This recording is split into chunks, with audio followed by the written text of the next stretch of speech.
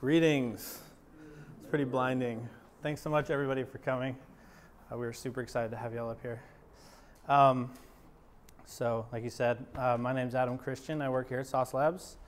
And today I'm going to talk a little bit about an open source tool that has sort of grown over the last few months called FlexPilot. Let's see here. So, hands up, how many people deal with Flex stuff at all? Flex applications. Let's see. Okay. Okay, those of you who don't. What's Flex? It's like HTML5. Right. It's just like that, but not at all. Okay, well that's useful to know. So, okay. So, FlexPilot, it exists because I wanted a Flex testing tool that I could integrate with different web testing frameworks that had an Apache 2 license. The freedom there is really important to me when I'm doing various kinds of development. The other thing is, having used Windmill and Selenium and Water, I wanted something that I could run tests, one command at a time in sort of a functional test tools kind of way. I tried various other things. To answer your question before it happens, I tried two things, Flex Selenium and Flex Monkey. I'm not going to say that there's anything wrong with those projects. I just didn't find sort of the workflow that I was looking for. And you'll see a little bit more of that in a minute here. The other thing is I wanted the API to be really simple. Other projects are probably using the same API for some things. Flex click. It should allow you to click easily on a Flex component. And the other thing, like I already said, is I wanted something really open and flexible. So what do we have as features? Right now we have a lightweight bootstrapper, which will see exactly the 3 lines of code to make your app testable.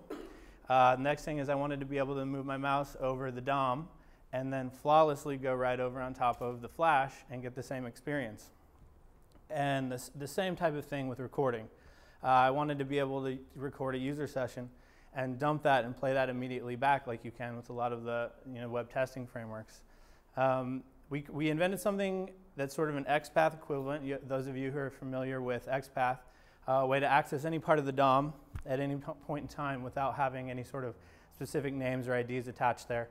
I know some of you are in a situation where you're a testing person and you don't really have much influence over the development.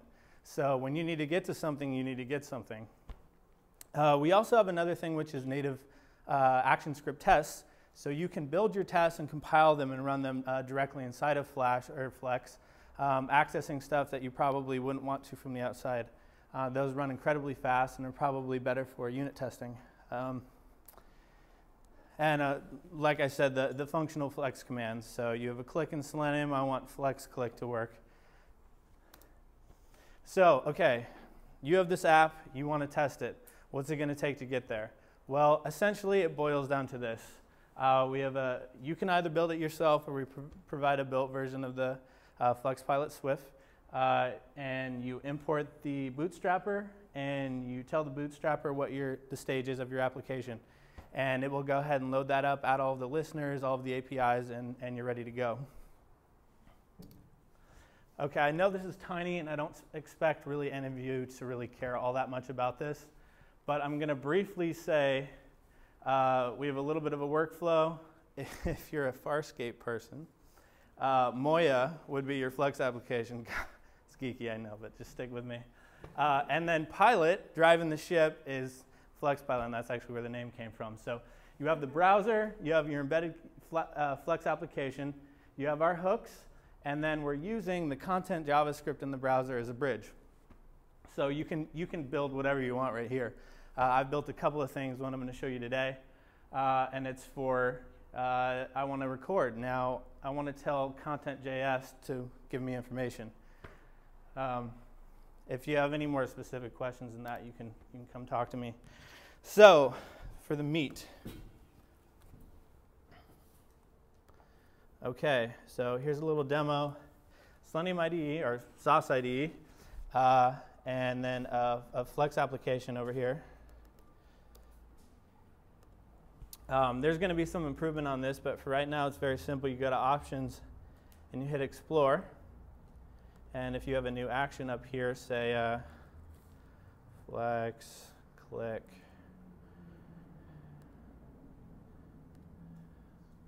Let's see, my screen got smaller on me.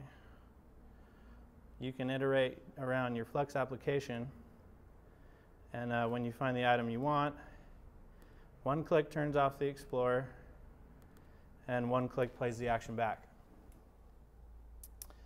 We also have a similarly built-in recorder. So if I wanted to do testing,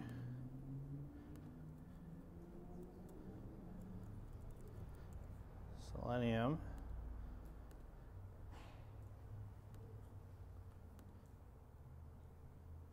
and so since I didn't turn the recorder off, it's recording itself recording. That is awesome. It's a bug, but it is kind of awesome. It's for load testing. It's specifically designed for load testing.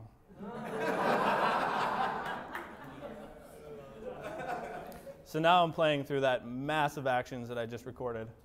And I think Moya is going to explode. Okay.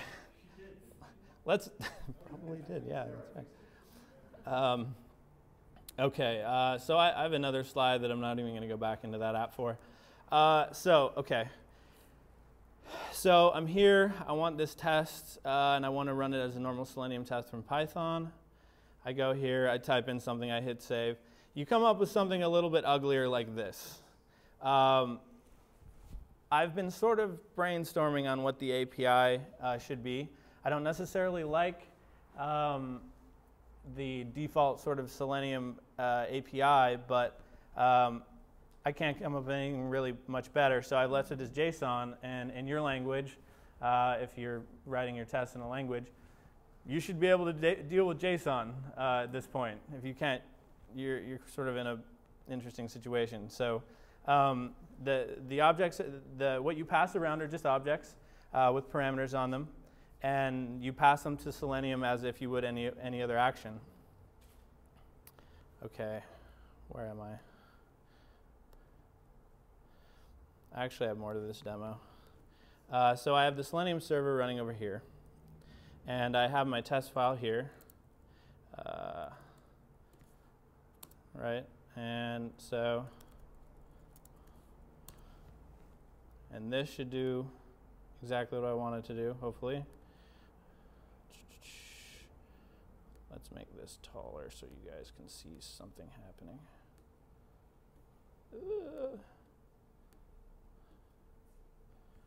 Okay, so the test is running in the background. Just saw a drag drop and a couple other things happen.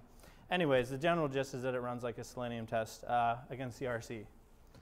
And all of you probably have some kind of infrastructure that you want to interop with that, and that should be just the same way as anything else. Okay, so it's still sort of in a, this works and has been used with lots of different applications, but there's always more to do. So right now there's built in for your standard input boxes and buttons and various things like that, but the next thing we want to do is add some more stuff like integrated, very simple ways to manipulate data grids. That's an example, and there's considerably more stuff beyond that can be added. We have a Google Summer Code project, which we're going to have somebody working on this. And obviously the UIs and the integration with other things like Selenium ID can be improved, and I'll be continually working on that. And then there's one last piece which people don't necessarily like, and that is that you have to put 3 new lines of code into your app. And there are various different schools of thought on the best way to do this, and even Adobe has APIs for not having to add anything into your app. And as I see better and easier things to do, I'll be adding those and upgrading them to make this process simpler and simpler as the technology progresses. So it's all on GitHub, the project and the Selenium extension. This is all also built natively into the Windmill IDE, and you guys can go look at it. There's a wiki, there's built files, there's all kinds of downloads and stuff to get you started. And that's pretty much all I got.